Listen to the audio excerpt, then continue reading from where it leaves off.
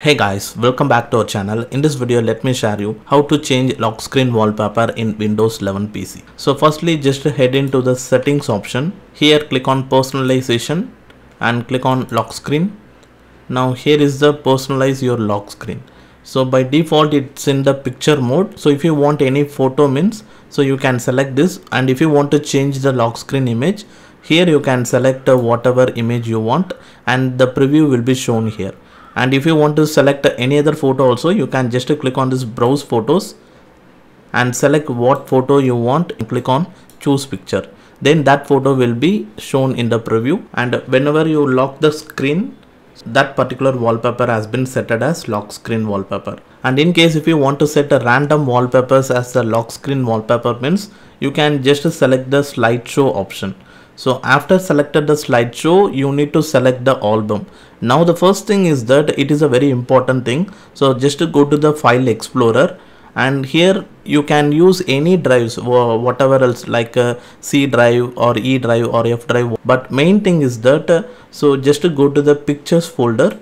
So it will be available in your C drive under the user account, or else you can able to see in the sidebar also. Just to click on the pictures. And main thing, in this pictures folder you need to place some of the images. If no images available in the pictures folder means, then you can't able to use the slideshow wallpaper feature for the lock screen. So firstly place some images in this pictures folder, whether it's a single picture or multiple pictures, and after that in whatever location you want, so you can just create the folder and just put some images in that folder. So now in my case I am actually selected the F drive. So in this drive, and here is the lock screen photos, I have created the folder, and in this folder I dropped some images like this. Whatever images you want to set as a lock screen wallpaper, put all that images into a folder in any drive. And before that you need to place some images in the pictures folder. That is very important. And the next important thing is that it is also very important thing. So after you set it up the folders and the files, now you need to select on the browse option.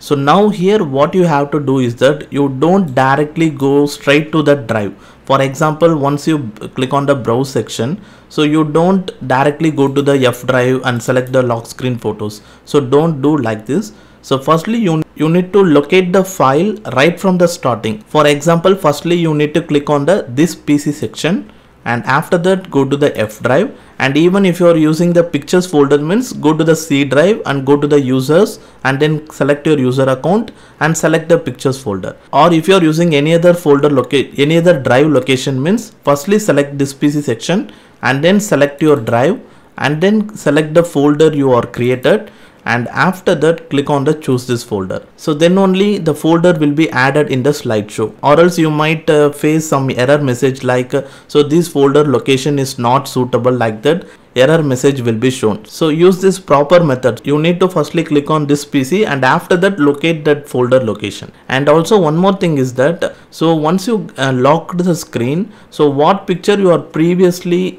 set it up, once you selected the picture option, so that image is actually firstly comes out.